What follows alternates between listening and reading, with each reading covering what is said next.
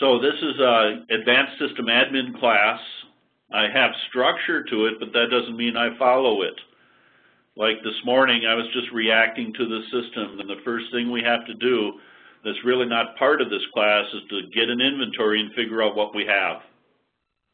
So Carlos, we logged into Floyd 1, which was 2 blades. I think it was 32 CPUs, 128 gig of memory, 2 disk drives. And we used the topology command to look at things real quickly, and then LSCSI. And then on Floyd 3, I have a RAID on Floyd 3, which we're going to look at on Wednesday. And right now, the second disk and the RAIDs are probably not configured for anything yet. So the second Floyd 3 has 4 blades instead of 2 because I needed to put a Magma chassis on it. And there's normally a Floyd 4 partition, but we don't have that partition available because I needed the slot for the Magma chassis. And we're going to look at what's coming off that Magma chassis on Wednesday. Okay? So you should be able to log into your system and be able to do a quick inventory to figure what you got. I also covered a couple of changes in the inventory stuff. System Info Gather now has more verbosity, 5 V's instead of just 1. And also there was the SGI post upgrade script to take care of kernel modules and to do the week updates link from the prior kernel to the newer kernel. But the -UV is a different variant kernel, so I actually needed kernel modules built for that kernel in order to load them. And right now there is not a PTF kernel available yet with the patches. That was being presented to Novell this week probably. So I'm trying to run the latest kernel, but I did have a panic this morning. That meant that I needed to go to the serial console. I grabbed the Arch KDB output, and I also grabbed a KDump, and I'm ready to follow PV once engineering lets me do it. Also in the inventory, we looked briefly at CPU sets. We'll come back to CPU sets on Friday. Main reason I'm starting off with CPU sets is so that it's easier for you to create memory shortage problems. Now I have to warn you, the labs were really written for 2 CPU Altex 350s, real old systems that were like 2 gig of memory. Now I'm in the 100 and 200 gigabyte of memory. So that's the hard part about some of the labs, is being able to create a workload problem like swapping when everyone might have a different system that they're running on.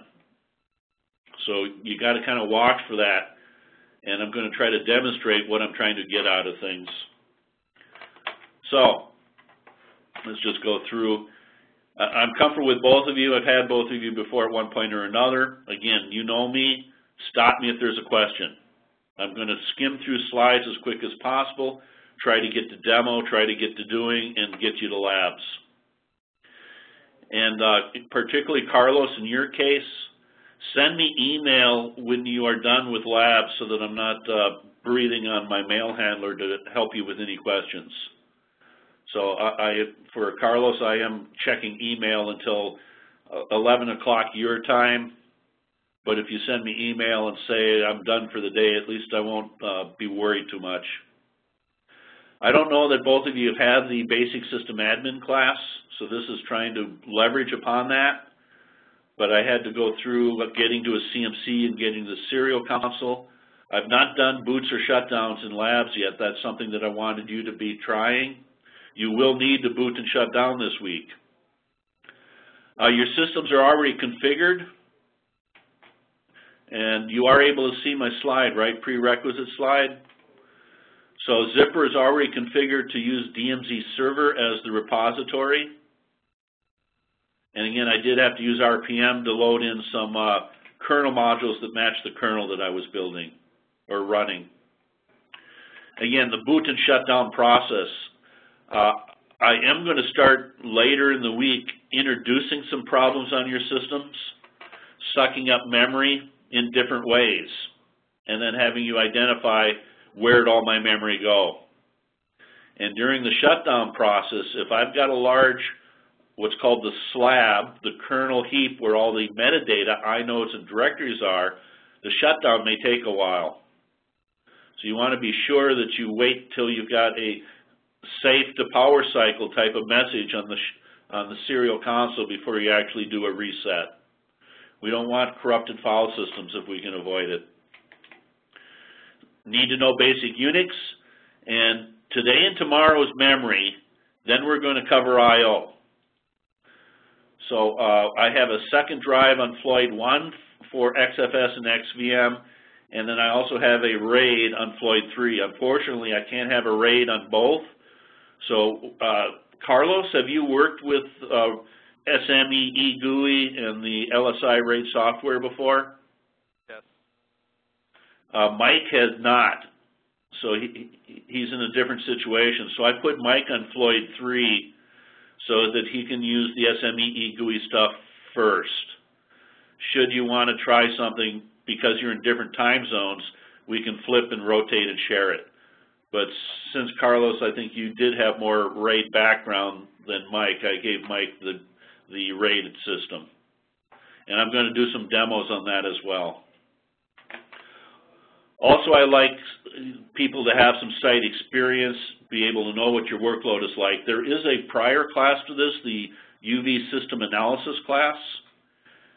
In Altex Itanium, I used to call these APET and APET2, Altex Performance Evaluation and Tuning, but a lot of people thought they were application tuning, so I renamed the classes to be more reflective of what they're doing. And the prior class is the UV System Analysis. And the System Analysis class was the old APET.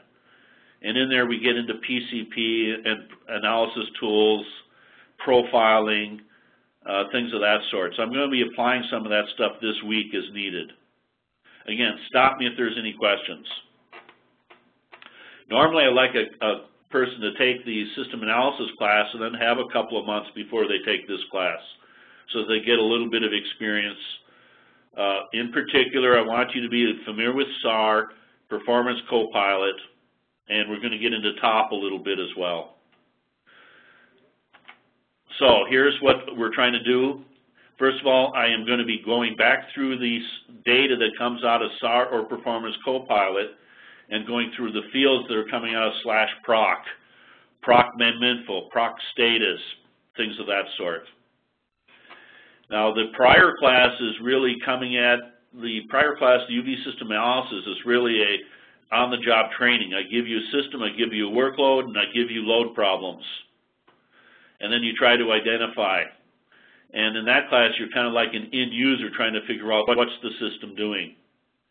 In this class, we're more on the inside as an analyst and pulling apart the kernel itself and trying to look at memory scheduling, memory management, CPU scheduling, I/O, stuff like that. So where we're going today is resolving memory issues and talk about meminfo in particular. I see a lot of questions all the time about where did memory go. That's what I want you to be able to know. In particular, the most important thing for today is understanding proc meminfo, and also being able to look at it on a per node basis. Now that will go into tomorrow. So tomorrow I generally am breaking in the middle of memory issues, and then tomorrow cover memory and swap issues. Typically in my stand-up lecture classes, the first 2 days are memory. And I want to be able to do demos and stuff like that too. The second 2 days then are I/O. Now I may start the lecture portion tomorrow, but be able to figure out how your file system is built and talk about file system tuning. I will repeat this several times, but when I'm tuning, the way I'd say it is, the more I know my workload characteristics, the more I understand my workload, the more responsible my configuration decisions are. And in the I/O area, I want to know what my I/O request sizes are like. So we're going to be using things like strace and things of that sort to look at my I/O path. So end of tomorrow into Wednesday, we want to talk about the SAR-D data and what my file systems are doing. Then we're going to get into configuring XFS. And I don't know why I didn't list it here, but also XVM. Oops. But also I want to get into XVM and striping. And I also want to get into RAID. They just don't happen to be on this slide. So Wednesday and Thursday are basically I/O.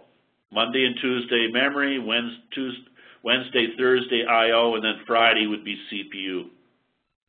And part of Thursday is going to be this buffer cache issues.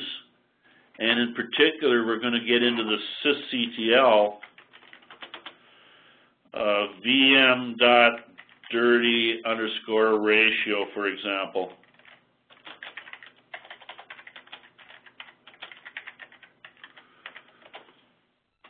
Now, I think both of you have been exposed to the sysctl command before, but that's going to be the first thing today. We're probably going to pick through about 40 of the sysctl parameters, and there will be dedicated labs for you to play with this stuff. So let me save that for later in the class. Generally, I do not have time for IPC. I'm just going to mark that off, take that off the list. Friday, then, I want to talk about the CPU scheduler, and I want to talk about CPU sets. Now, I've placed you in a CPU set now just to make it easier to create memory pressure problems. Okay, and keep in mind, the way it's configured right now is both the boot and the login CPU set are on the same memory node.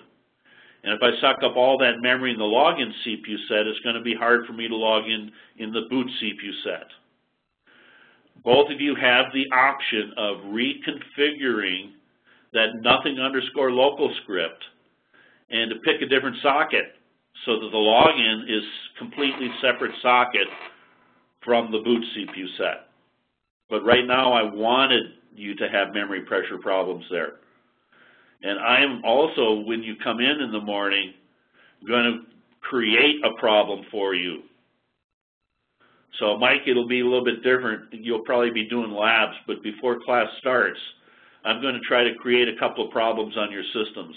And I'll let you know ahead of time when it's okay to suck up memory with something. Also, we will use in context, but being able to look at system time. And in particular, there is a new command, I'm not sure if you've used it yet, called perf. And I'm going to be using something called perf_top. Now, big attention here, don't use perf_top on anything other than the latest SP2 kernel. In SLES 11 SP1, perf_top will deadlock your system, and you won't even be able to NMI it. In SLES 11 SP2, perf_top could result in you dropping to KDB. And this is why I have that -UV kernel, because perf_top is fixed in that one, so that perf_top is safe. And that's why I'm trying to use the latest software stack this week to see if I can panic it, and I already did get a panic, but it was not related to perf_top. So I want both of you to write down a big note here. Don't use perf_top unless you're running a UV kernel or a PTF kernel once it's made available. We're not at a PTF state yet. Is that clear enough? Perf_top on SLES 11 SP1 will deadlock your system, and that's real bad. But I'm going to be using perf to look at system time during the week. Any questions? So I want to get through this introduction real quickly here and get to a sysctl section and then virtual memory. And I'll probably stop somewhere in virtual memory here. I'm going to go about 4 hours each day, but I kind of lost an hour today with dealing with the kernel and the inventory stuff. So tomorrow, in the general, when I'm doing this class live in a classroom, Virtual memory definitely goes into the second day. And then I try to start the lecture of the file system module, but not actually do the lab. So really, Monday and Tuesday are memory, Wednesday and Thursday are I/O. So, and again, this is the hard part for Carlos. You've only got 2 disks, so it's not a very fancy file system. Even for Floyd 3, I don't have a fancy file system because I don't have enough spindles to do a variety of different things. I'd like an LVM and an MD and an XVM. I'd like concats. I'd like stripes, combination type of stuff. So this is the hard part for any site, is to figure out how is the file system built. So I might go to a site that has 100 drives with failover configured. And by the way, failover is not configured, Mike, on Floyd 3. And I need to talk about failover later. But file system layout will get into drawing out your file system, and if you see a particular drive to go busy, to know what file system it is and know how that file system is built. So I was at United States Postal Service, and they had an Excel spreadsheet showing all the LUNs and how they're put together into their file systems. Then on Wednesday, I want to talk about LSI RAID. I am not talking DDN at all. And this is where I will use Floyd 3 and the SMEE GUI to look at how the RAID is built that's there right now. And then, Mike, I'm going to want you to rebuild the RAID, to tear it apart and play with it a little bit, just to get familiar with the GUI for you. And then XVM. Now, the RAID that I've got on Floyd 3, I actually have 5 LUNs being exported. 4 of them are for a stripe group from XVM, and the 5th LUN is for a external log. So that's something that I do in this class, is build an XFS file system with an external log or journal. We're not there yet, but the external log or journal is for metadata-intensive environments to protect the file system tree, so that every time I boot, I can use the journal or the log to repair and recover my file system quicker. So the journal's purpose is to protect the integrity of the file system tree. If on reboot I find an orphaned file that doesn't seem to fit into the tree anywhere, the journal will tell me where to put it back into the file system rather than putting it into lost and found.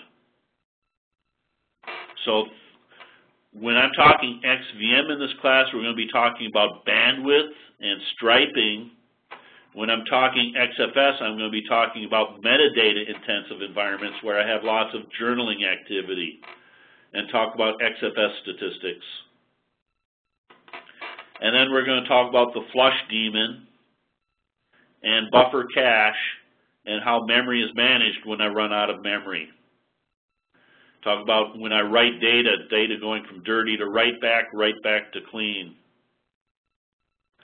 Friday then will be CPU. So I want to get into CPU sets, I want to get into Affinity, NUMA tools, and basically get into a CPU bound situation. We okay? Any questions? So this is just kind of review. What is tuning? I am not covering code optimization in this class. That's kind of the prior class. What we're going to be really talking about in this class is resource management, talking about how is memory managed, how is the CPUs managed, how is I/O managed. Again, sizing or matching my workload and my system. This is where I need to run my application. I cannot tune a machine until applications are running.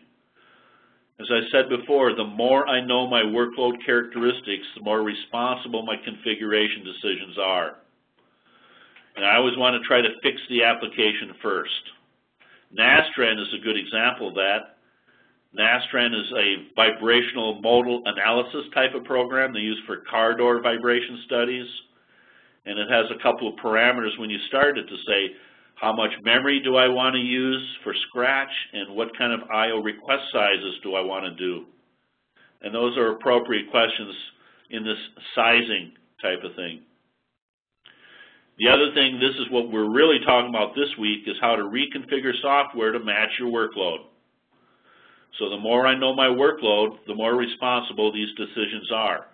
So we're going to talk about sysctl settings, and they are very critical on large UV systems. UVs are different than everything else because we're into terabytes of memory. Keep in mind, by default, half my memory can be dirty. Half my memory, dirty data, is data that is not synced yet.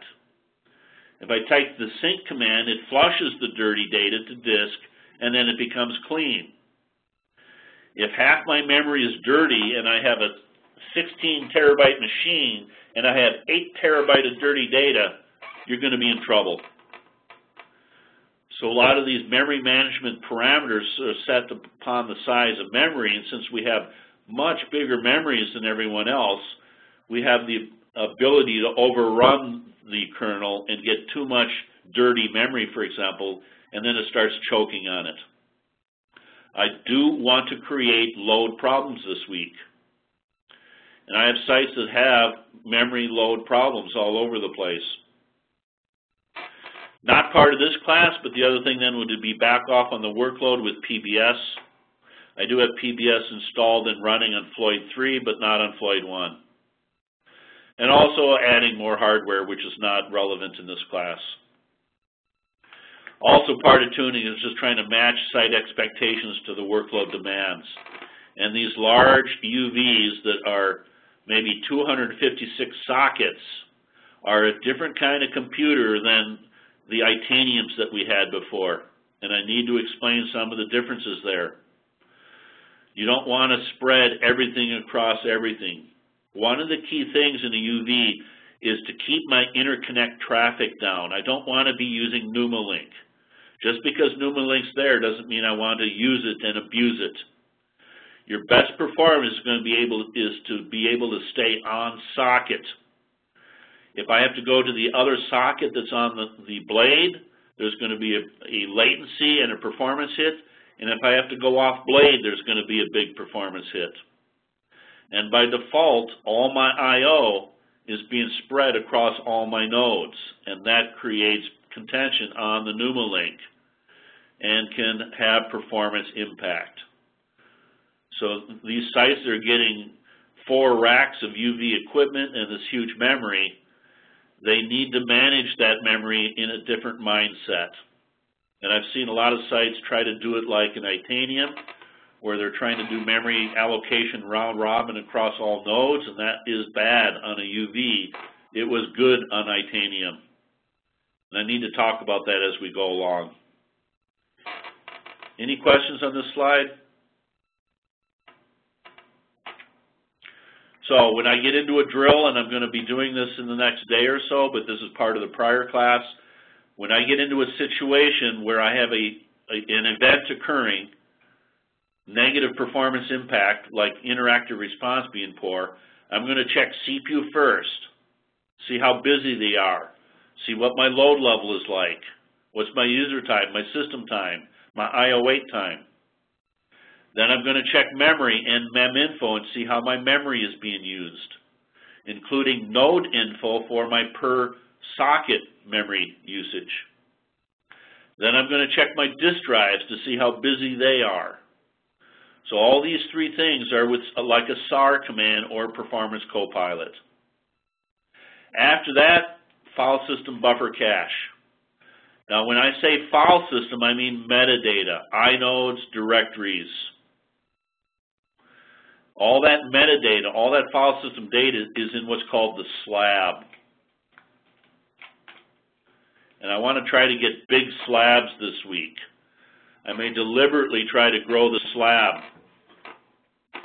And I might just do it on Floyd 2, or I might try to do it on all 3 of you, but I'll tell you if I'm going to do something to your system. Buffer is for the write traffic, and that's the flush daemon. And cache is for the read traffic. Now, Linux people will call this stuff page cache, but I've kind of broken them out into 3 separate pieces. Also, and I intend to burn you with this, inter-process communication. Inter-process communication would be like ls/dev/shm or IPCS-AM. Those two things will tell me about the inter-process communication. Now, the important thing to realize here is that this stuff is allocated in memory, and it is up to the user and the program to remove them when they're done. And if a user doesn't clean up after themselves, if they create a file in dev.shm, it can create a node that is out of memory. And now you get a process that gets onto that socket, but there's no memory on the socket and has to go off socket to get memory, and now you got a performance hit. So I need to try to show you what I mean here. By default, dev.shm is allocated first touch. So I could run on a CPU, create a 10 gig file, or let's say a terabyte file, and now I'm out of memory on that node. And if I don't remove the file, when I'm done with it, nobody else can use the memory on that node, and they now take performance hits. And I'm going to say numbers like a 40% performance hit, 40% degradation when I'm going across the interconnect, going across NumaLink. Worst case scenario. So watch for that. I intend to burn you with that. I intend to create some memory leaks using SHMEM. Now, for me, I am 100 miles away from the equipment, so my networks aren't too bad, but Mike being overseas, you're going to have a lot more network issues than I would.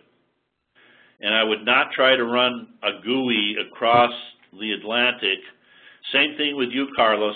VNC Viewer would be more efficient, but I need to make sure that VNC Viewer is working correctly. I tried it this morning with Mike, and it panicked the system.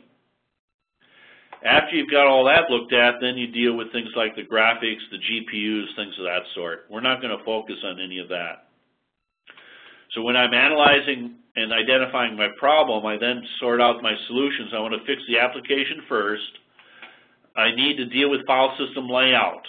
There are sites that will live with a poorly designed file system for years before they fix them. The problem with redesigning a file system is service interruption for a day or two. What do I do with all the data that was on that file system?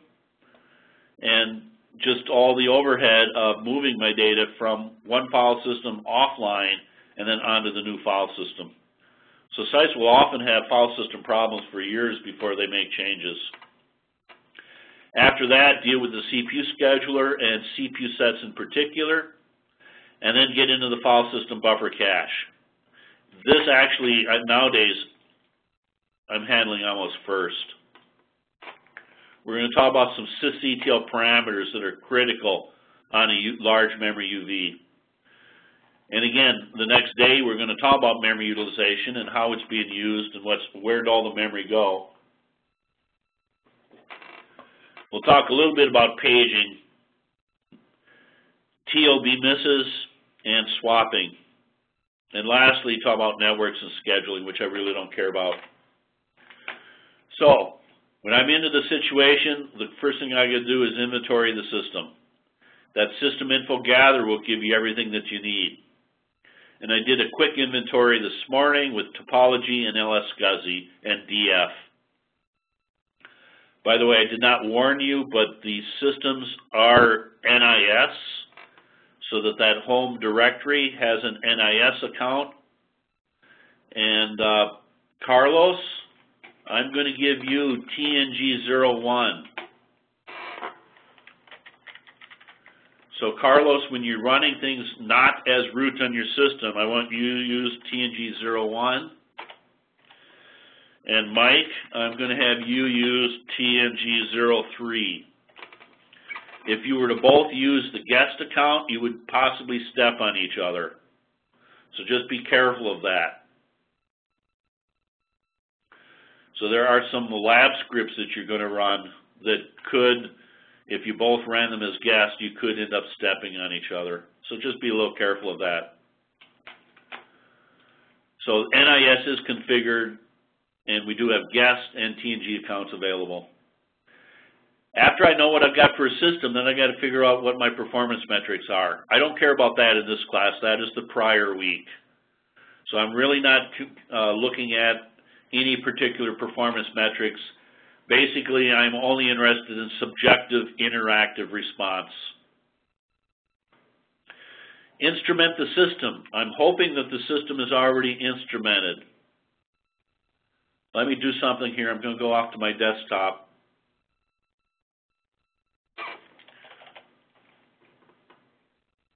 So I'm on Floyd 1 here. I'm just going to type in SAR, and that is working.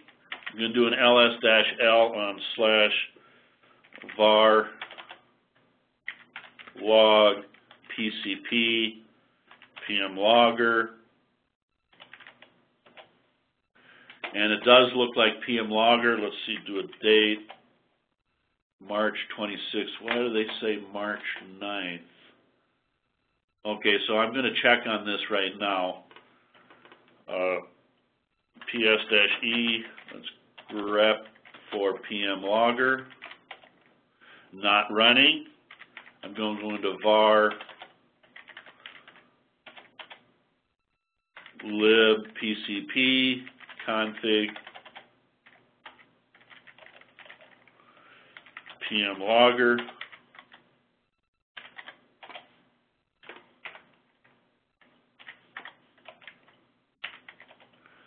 Just checking here. I have my own config file here. Let me take a look at it. So I'm saving PCP data every 5 minutes or 300 seconds, and I'm saving basically the full set. Now, let me check for control. And here's why I do not have anything working right now. I'm going to uncomment this. sys-a was the file that I had. Are you okay? Carlos and Mike, you following me? Yeah. So I'm just checking my instrumentation here. Now I'm going to go, let me RM on the var log PCP PM logger Floyd 3, no, this is Floyd 1.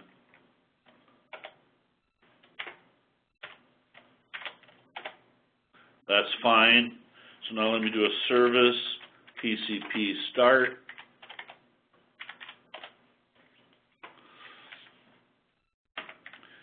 Looks like it started okay. Let's just see what we've got here. And we do now have a PCP file running there. Let me check Floyd 3. So PS-E, let's grep for PM logger.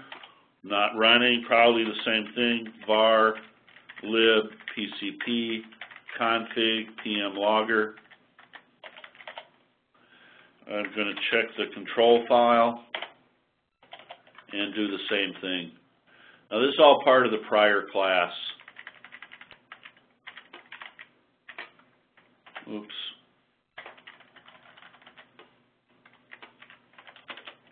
Come on.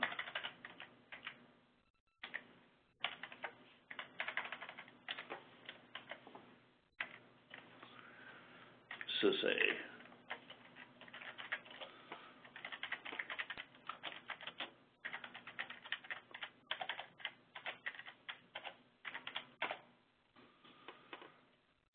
I also want to check SAR-D, or SAR, that's working. SAR-D, good, that one is also working. There was a bug in SAR-D, but I'm okay with that. The other thing that I should do here, though, check config PMIE, performance metric inference engine. I would have called it PM alarm. This is an alarm mechanism that says if a PCP metric goes breaks a rule and goes outside a range, that we will write something into var log messages. So I'm going to do a PMIE conf. Notice where the config file is going to be. I'm going to type in rules, and I'm going to disable the CPU.low utilization. Now this is being done also so that I turn on the default rules.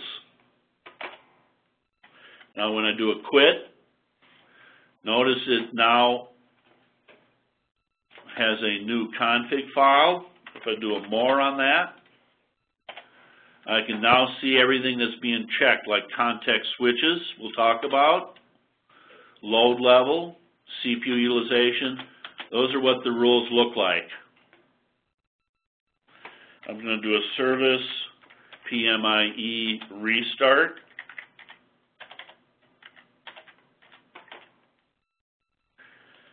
Any questions? Are we okay? Let me check one now. So let me go here. If I take a look at my config.default, yep, it's got everything configured. Good. So I just wanted to check that. So I've got PCP being used now. Are we okay? Also, on Floyd 3, I do have CSA running. Oops, I thought I did. Oh, I guess not.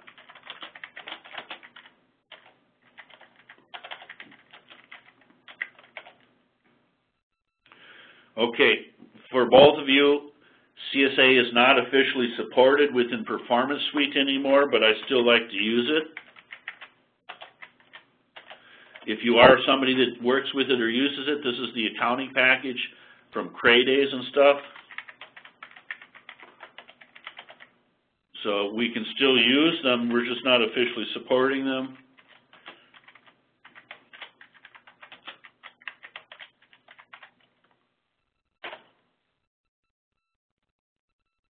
And then I have to edit. Let me go in here. It's the pam.d, bi common-session. And I'm going to stick in a pam_job library.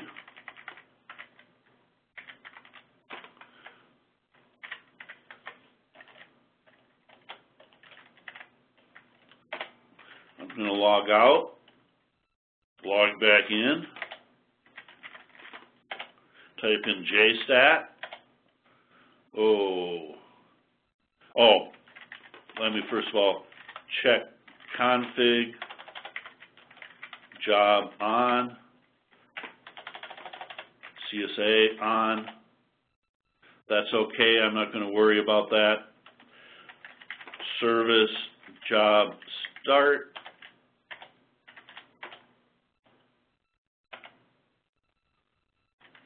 Service CSA start.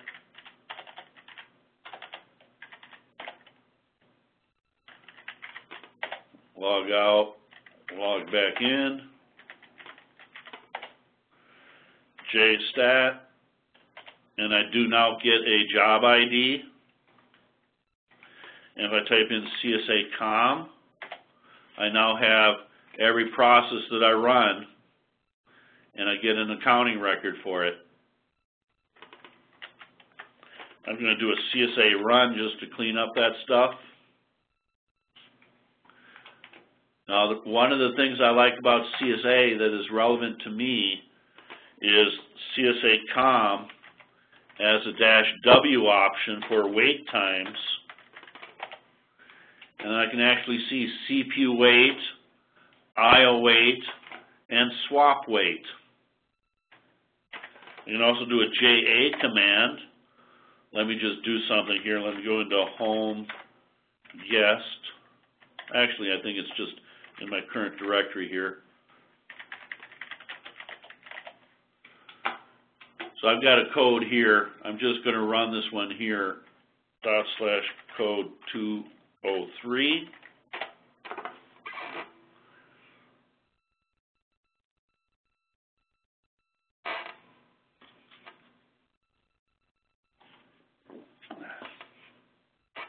Okay, that's done.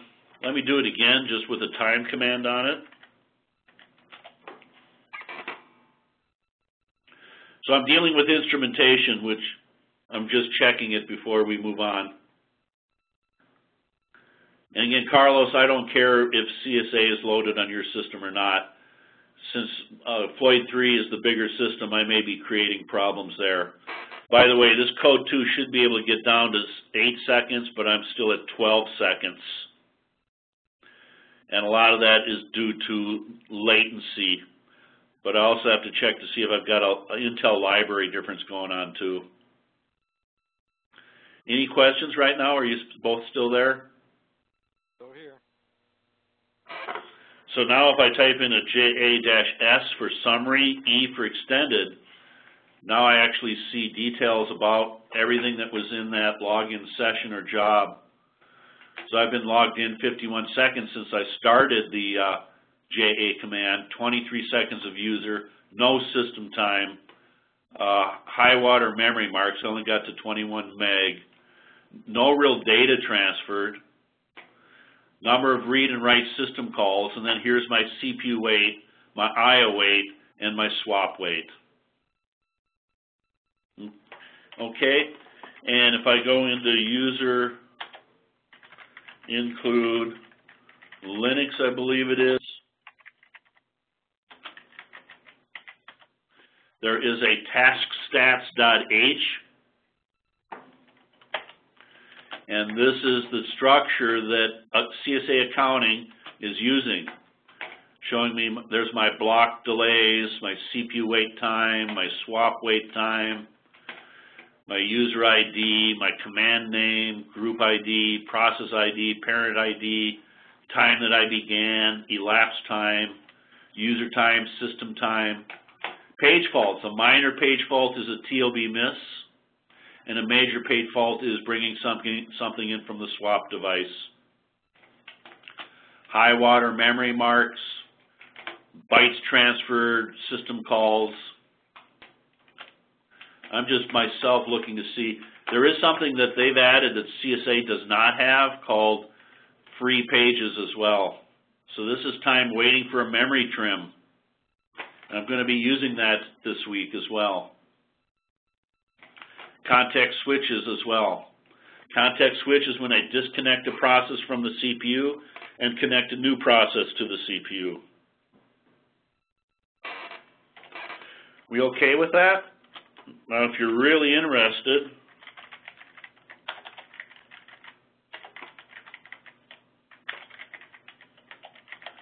I have a little command called task logger that can actually attach to a running process and get the data that we were just looking at without CSA. So this is just another instrumentation tool to attach to a running process and see what the CPU wait counters look like. Now there is an official tool called get delays, and the man page is not correct. Gotta make a note of that.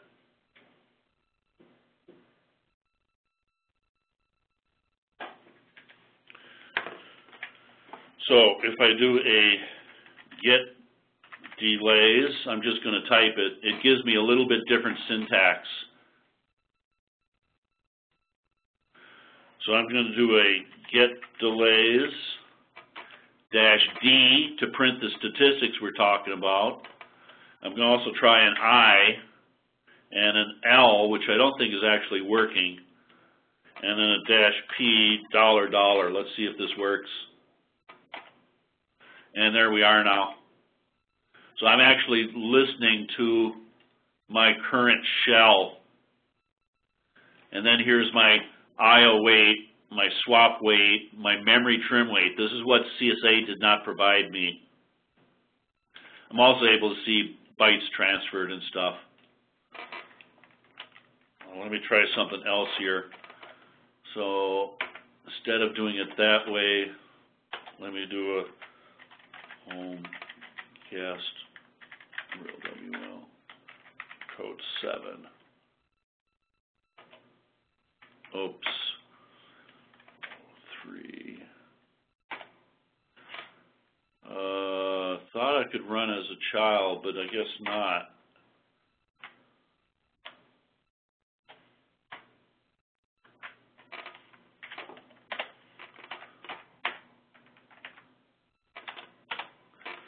Four, 6, 1, 4, 6. And it's not working correctly as I suspected. Let me get rid of the L and put it under watch.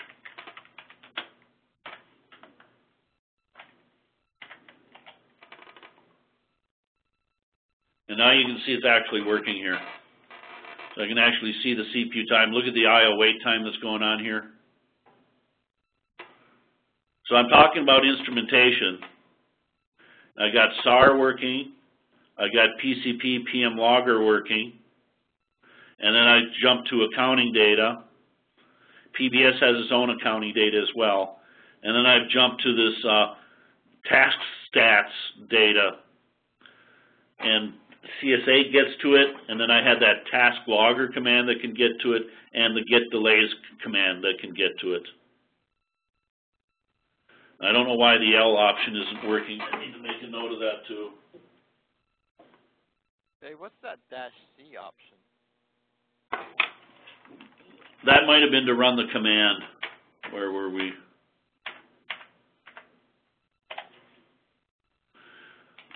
This, I think, would be for CPU sets and containers, the big C, but I don't know anything about it. But I think that would be a CPU set one. But again, I don't know anything about it. Haven't used it. Any other questions right now? Are we okay? One of the other things I forgot to do, by the way,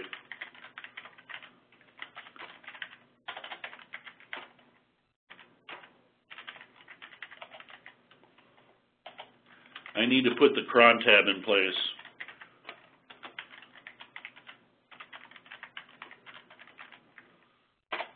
And that'll make sure that PM Logger is up and running. If PM Logger goes away, it will restart it.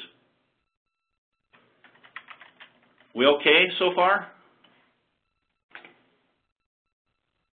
I'm not hearing any questions, so that's okay with me if you're okay. Now, the other instrumentation that I'm going to check out here right now, and this is going to be the hard part for you, I have loaded PCP onto my Windows system. So I am running distributed here. Now I'm hoping both of you have used PM Chart at least once before in a prior class. Okay, I'm going to go to my browser here, oss.sgi.com/projects/PCP. I'm going to click on download. So there's the path. But you can start off with oss.sgi.com.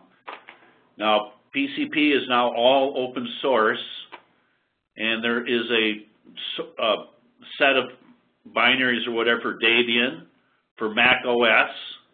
There is the source. There's some Perl and Python. The RPM directory is for Red Hat, not for SLES. So if I'm on SLES, I either grab the SGI Foundation RPMs, or I grab the source here and build it from the source. And PM Chart and the GUI are all open source now. I also have Solaris and Windows. So this is the one that I did. I downloaded, I don't know which one I did. This one's, yeah, I must have been that one. It's been a year since I've gotten a newer Windows version, it looks like. So I downloaded that, and then that's an installer, and that put PCP on my Windows system. Are you okay? Can I go on?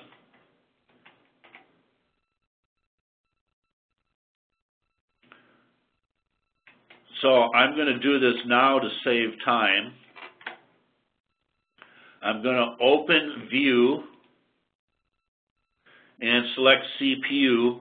Notice I got to specify which host I want, and I'm going to go to floyd3.sgi.com or by IP address if you need it, and it did correctly connect. In order for that to work,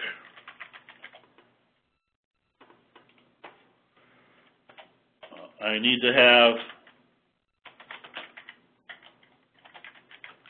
PMCD running. If PMCD is not running or I cannot connect to its open socket, then PMChart would have complained.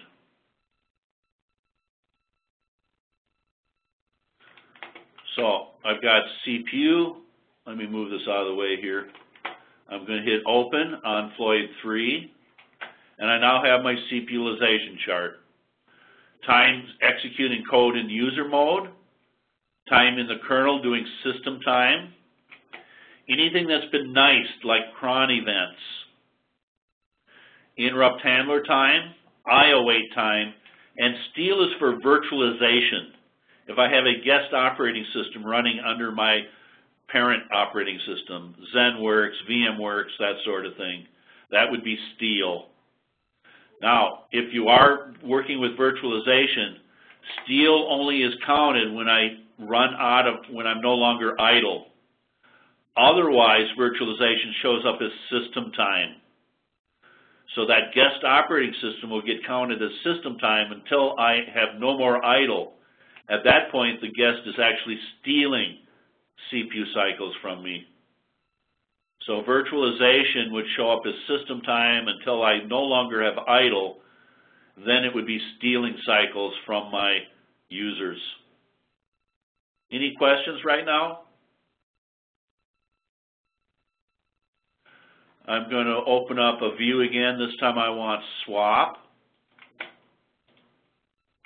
So I have swap free and swap used. And in lab, you're going to replicate this. And I want you to, by tomorrow, have the ability to use PMChart on Floyd 3 because I want to start creating problems tomorrow on Floyd 3. Are we okay? Okay. Yep. Let me know if I'm losing you. Again, this is being recorded for a playback too. Now, the third chart that I want to build here, I'm building my own custom chart. Let me cancel that again. I'm going under New Chart, and I'm going to create my own chart, and this is personal preference. I'm going to go to Memory, Utilization, and I want to build, I don't know how much IRIX background you had in gross view, so I'm trying to build a gross view type of chart.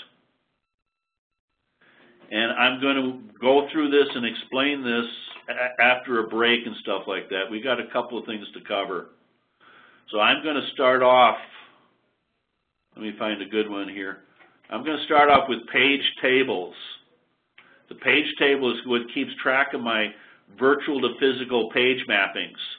When I take a TLB miss, the processor doesn't know the physical location of the page, so it takes a TLB miss to the kernel, and the kernel then goes to the page table to get to the physical address and puts that back into the TLB buffer of the processor. So I'm going to add page tables over here. Then I'm going to add slab. Now this is part of memory. We'll come back to this later, but slab is the kernel heap. So this is where inodes, directories, process table entries, all kinds of things are in the slab. There is a slab top command to show me what's in the slab. So the slab will grow and shrink.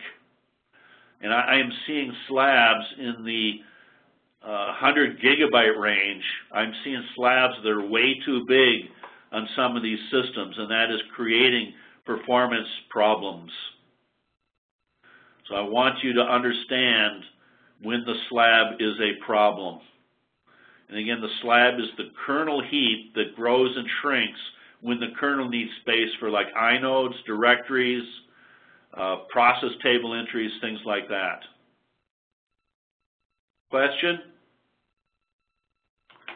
We're going to come back to this. After that, I'm doing BuffMem. BuffMem is what's called raw I/O. By raw I/O, I mean we're going straight into /dev. BuffMem, raw I/O, there is no inode, no directories, no file system table information. For example, Oracle and times 10 will do raw I/O straight into /dev. XFSDB, the XFS defragger, XFS repair, make swap. These are commands that do raw I/O. Are you okay? Yep. Yeah. Now, I want you to write this down. Also in BuffMem raw I/O are my journals, my logs, my internal logs. XFS has a finite set of raw buffers for the journal. Extended 3, Extended 4 does not. So you could have a large BuffMem that is the journaling activity for the file system. If I am taking an email storm, email spam attack, I could have a large BuffMem that is all my journaling activity. I have seen BuffMems get to 100 gig that was just my journal. So XFS, it is a finite size for the journal, but Extended 3, Extended 4, it can use all of memory for the journal. Now, why do I care?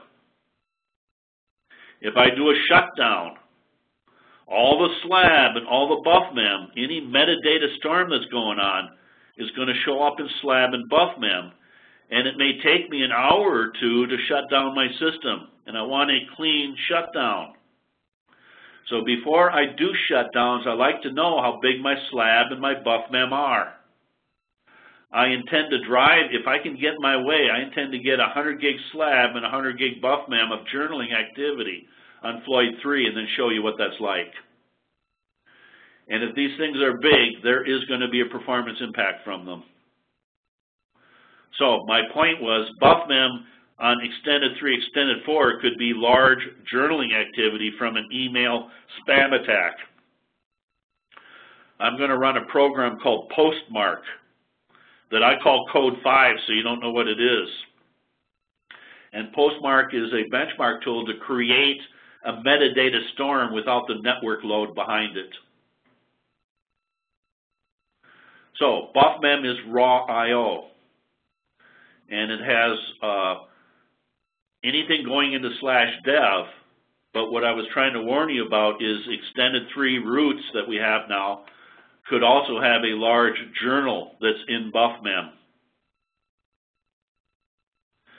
And again, XFS has a finite, like 8 buffers, but with Extended 3, Extended 4, there is no limit to the amount of memory that the journal can use. Are we okay? Stop if there's a question.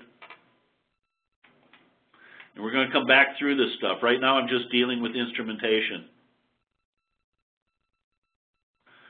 Okay, so slab is the kernel heap, BuffMem is raw I/O. The next thing I'm going to plot is my dirty. So dirty data is data that my program has done a write on, but has not flushed to disk yet. When I type in the sync command, dirty data will start flushing. Also Thursday, we will talk about sysctl parameters that control flushing. So by default, if 10% of my memory gets dirty, or if it's older than 30 seconds, that would also start flushing dirty data. If I take a service interruption, panic, dirty data never made it to disk and I have a corrupt file. So the flush daemon will flush when it's more than 10% dirty, while a 16 terabyte machine means I could have 1.6 terabyte of dirty data before I start flushing. That is too much dirty data. So Thursday, we need to talk about sysctl dirty ratio and dirty background ratio to prevent too much dirty data. Okay, so flush has a threshold, dirty ratio, dirty background ratio, and also by age, if it's older than 30 seconds, dirty expires centiseconds. And we need to talk about those Thursday. That will take dirty data and start flushing it. So when I start flushing it, it gets marked as write back. So write back data is data that has been marked to flush, but is not flushed yet. It has not actually finished the sink. So write back data is data that is in the process of flushing. I really do not want to see write back data. And if I'm on a system and I got a terabyte of write back data, I have a problem. My file system is not keeping up with my dirty, and I need to figure out what's going on. You do not want to be able to see write back data. We want to flush the data and not get 16 terabyte, or I should say 8 terabyte of dirty data. I don't want 8 terabyte of write back data, or I'm in trouble. Dirty and write back memory cannot be used by anything else. That memory is not recoverable until it is successfully flushed and is coherent out on disk. We okay with that? We're going to come back through this stuff. Now, if I'm writing to an NFS server, then it goes to NFS unstable. And this is where I'm seeing a lot of problems where I may have half my memory in a dirty write-back situation because NFS cannot keep up. And I intend to do this to you tomorrow. So NFS unstable, if I write to an NFS server, it goes to dirty to write back, and then from write back to NFS unstable. And then once the NFS server has it, it then goes clean. So that's the next one I'm going to add in is clean. So cache clean is coherent data. It has successfully flushed. Now that does not mean that it's on the spindle. The RAID controller and the spindles have a cache on them. So cache clean simply means that it is off the mainframe, and the spindle cache or the RAID controller cache may have it, but I've already got my I/O done. And there are configuration changes to the RAID cache and the spindle cache on how that cache is handled for write cache enabled or write bypass. We will talk about that later. So cache clean simply means that the sink has finished, that the dirty data is coherent, but it does not say whether it's actually on the spindle yet. Now cache clean is something that PCP is deriving, and it goes back to IRIX and Grossview. Any questions? After cache clean, anon pages is my process space. So again, when I'm looking at memory, I'm looking at file system, buffer, cache. File system was my slab and buffmem. Buffer cache was buffmem, dirty, write back, NFS unstable, and clean. So I got 1, 2, 3, 4, 5, 6 counters there that describe my file system buffer cache. And then anon pages is my process space. Okay. After anon pages, I am going to go to mapped. Now mapped is not mapped data.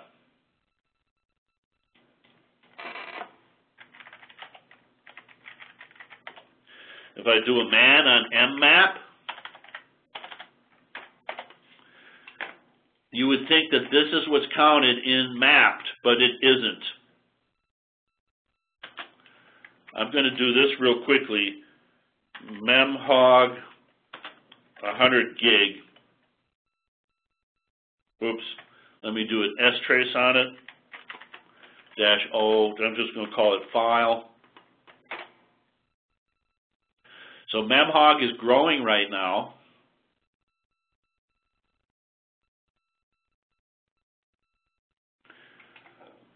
And we will be using Memhog to create memory pressure problems.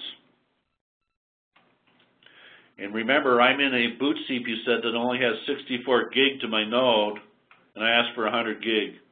Let me break out of this, do a more on file, where I was actually saving everything here. And one of the things about strace outputs is you want to skim read them. You don't want to get stuck line by line.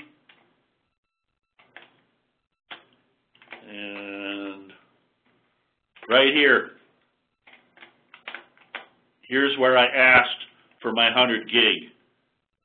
It actually came out to be 107 gig in octal. So here is how I asked for memory. But that does not get counted as mapped. That is not the mapped field. That will only show up in the non-pages. Mapped is actually IPCS type of stuff. So mapped is the IPCS-AM is this stuff here.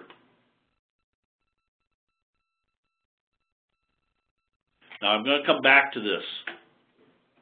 Are we okay? Any questions?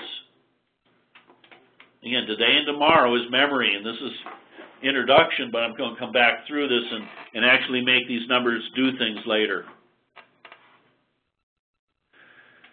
After mapped, I'm just looking here. I'm not going to add in shemem right now. I'm going to do that later. And all I really want is free memory that is not allocated. So this is all personal preference, but now I'm going to do and apply.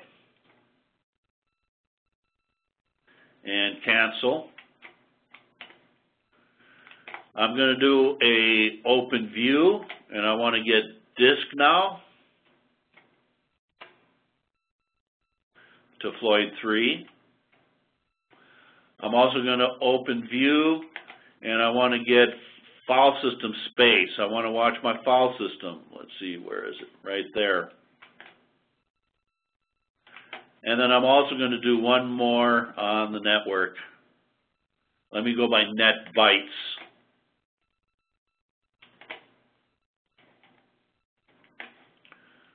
So I now have a generic PCP PM chart that I've almost customized. Now see this blue up here? If I click down here, see the blue changed? Wherever I click, that is the current chart that I can work with. I'm going to click on the memory one because I wasn't finished with it. So you notice that it turned blue over here.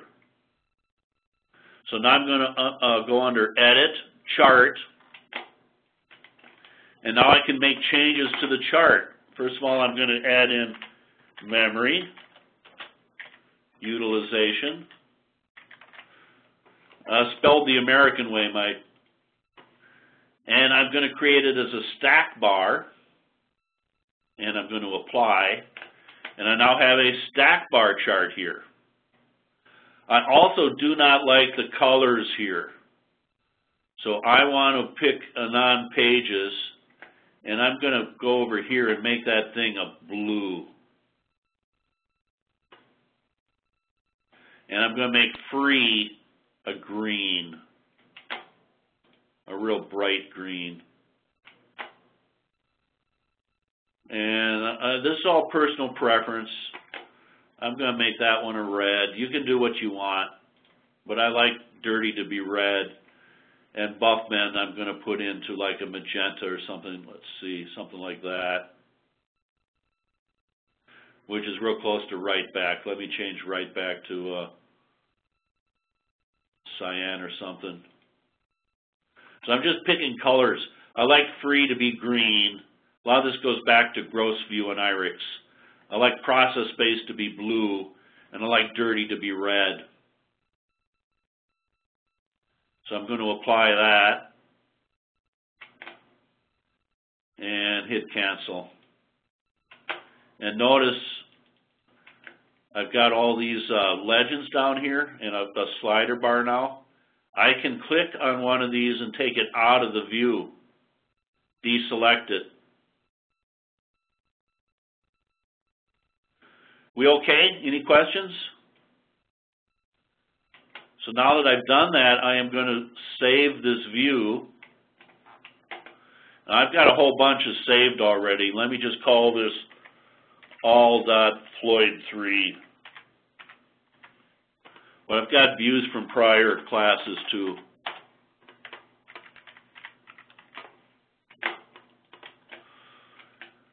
Now, I also like to do a open tab. I'm going to do memory. Click on that one. I'm going to try open view and click on this head up here. And here's all the ones that were there before. I'm going to click on Floyd 3 here and open it. So there's the view that I saved before. I'm just trying to show you how to use PM Chart here, and I'm going to close some of these charts. I want to have just memory, because memory is so important. I'm just trying to get where that's the only thing that I have.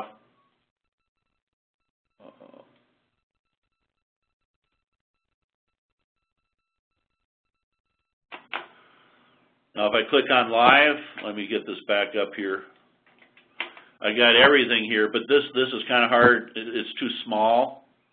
So now if I click here, now I've got a better view of just memory. And personal preference, again, I'm going to add a new chart to this one, and I want SHMEM for shared memory.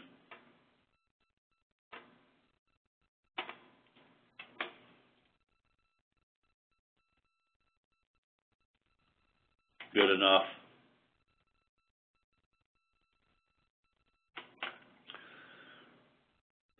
Let me edit that one again, edit chart, oops. I wanted a stack bar.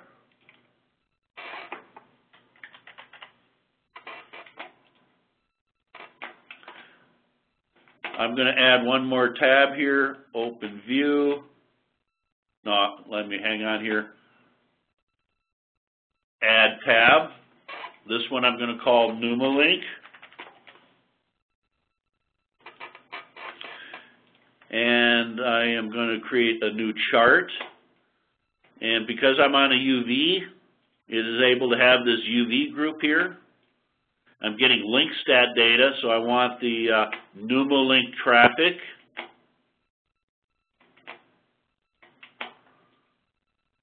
And I'm just going to do it by bytes. Notice I've got each of the blades with 4 ports coming out of the hub for each blade. I'm just going to select them all, add them over here, and apply.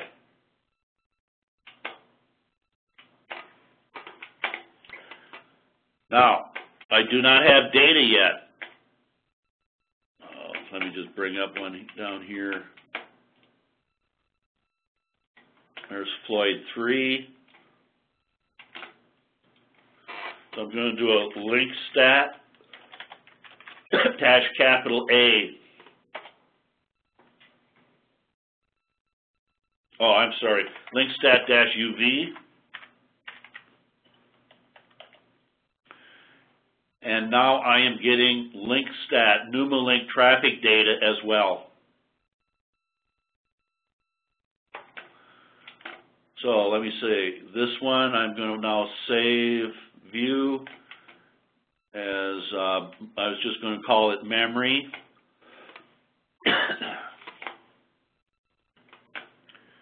And then I'm going to file save view here, and I was just calling it NumaLink. So I now have the ability to have these 3 charts and to pull them up. Also, I'm going to edit number of samples. I like to have more samples visible here. See how these are kind of wide for me, the reds down here? That's a little bit coarse for me. And now I like it better. I can see more data, more time here. See, what do we got here? 9:06 to 9:11, about 5 minutes worth of data that's visible in this window. And let me just check memory again. And let me check NumoLink. I can see there are a couple of nodes here that actually have more traffic going on them. And I can go down here and click. Let's see.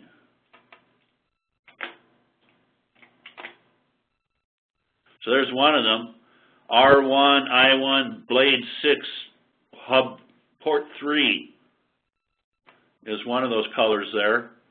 And I'm going to just try the other one here, not that one.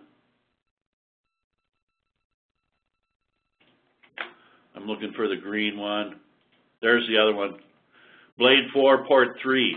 So I got 2 ports that seem to have more traffic going across them than the other ports. Are we okay? Any questions? Okay. So I've got everything saved and everything else, so I'm just going to close this off and go back to the slides. If there aren't any questions, I've got my instrumentation in place now. Now, tomorrow I'm going to actually start creating some load problems, and we'll monitor the workload and also, again, know my resource requirements, know how much CPU, memory, and I/O my applications run. Also, I do not have this yet, long-term baseline. Let me check something here.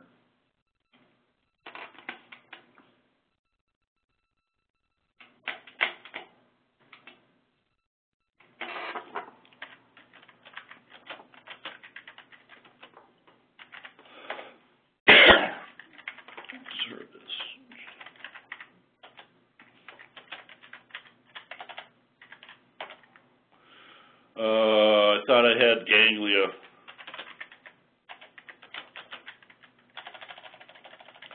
I'll deal with that later. I'm not sure if you're familiar with Ganglia, but I do put Ganglia on my Floyds as well. I don't want to deal with that right now. But that would also be helpful for my baseline. And then the SAR command, also helpful for my baseline. Okay. So tomorrow I'm going to start creating problems, but people always ask what's a good number or bad number. I need a baseline to get that. How many contact switches am I typically doing on my system? What's my system time like? Things of that sort. Let's move on. So once I've identified a problem, I'd like to fix the application first. That's a different class. What we are in this class is configuration choices based upon the workload. Then getting into batch systems to back off on the workload so that you don't have too much work running, reduce your run levels. Don't oversubscribe things. Sometimes offload diverse workloads. For example, you might have a web server and a database server. Rather than running them on the same system, you might partition them and NumoLink them together. Sometimes you do have to reset customer expectations. These large memory systems, I oftentimes have to make the customer think about what they're doing because I don't agree with what they're doing. One of the key things is this NumoLink and interleave versus first touch. And I've had sites that will take a boot or a login CPU set and spread it across all the IRUs rather than keeping them tightly coupled together. On an Itanium system, the memories were off the hub, and we would do an interleave quite a bit. But on UV, the memory is off the socket. So on an Itanium, we would often try to spread things around, but on a UV, we want to have things tightly coupled, and we want to make sure that CPU sets are on within the same IRU, same rack, and are on NumoLink hardware-friendly boundaries. Okay, so I had one site with 4 racks, and they took a blade out of each IRU. So that was 8 blades, one in each IRU, that they put together a CPU set with. But that is not the way I would advise you to do that, because that created NumoLink traffic across a high latency interconnect. And I would rather put all those 8 blades in the same IRU and have them tightly coupled. That is the way I would prefer to do it nowadays. But that's an example of customer expectations. Also managing dirty memory so that you don't have dirty memory. Managing dev shmem because that can create memory leaks. So there are a lot of different areas where I have to re-educate the customer on a UV type of system. Of course, adding or upgrading the hardware or sites will live with the abuse on the system. Okay, there's information on docs.sgi.com. We have an application tuning guide. There's a resource management guide. There is the RAID guide for the SME GUI, and there is a Linux UV configuration operation guide as well. Additional references. SLES, Novell has a very good document here.